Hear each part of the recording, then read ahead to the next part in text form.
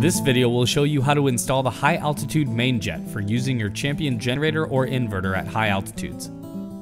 To help alleviate issues with running your unit at high altitude, it's recommended to replace the standard main jet with a high altitude jet. Read your operator's manual to find the part number for your specific model and carburetor, and contact Champion customer service to order the high altitude jet.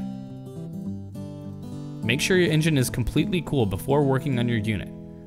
Always turn the engine switch and fuel valve into the off positions.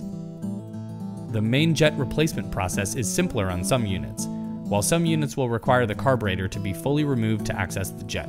Watch all the steps before proceeding with your unit. Step 1. Locate the fuel drain bolt on the bottom of your carburetor. This may look slightly different depending on your unit. Remove the drain bolt to drain the fuel from your carburetor. Be prepared to clean up any spilled fuel and replace the drain bolt when finished. Step 2. All carburetors look different, but no matter what unit you have, you need to remove the float bowl from your carburetor to access the main jet. Your unit may have a solenoid mounted on the bottom of the carburetor. Note the orientation of the solenoid and drain bolt for when you reassemble your carburetor. Remove the solenoid using the appropriate hardware for your unit. There will be a bolt at the base of the carburetor that is holding on the float bowl. Remove it with the appropriate socket or wrench, and remove the bolt. Step 3. The main jet is located inside the carburetor. Use a flathead screwdriver to remove it, and make sure the main nozzle stays in the carburetor.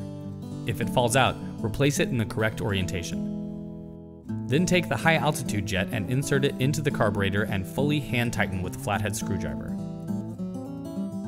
Step 4. Make sure any O-rings are seated properly on the carburetor and bolt. Replace the float bowl in the correct orientation and tighten the bolt. Do not over-tighten any nuts, bolts, or screws, as this may damage the threads.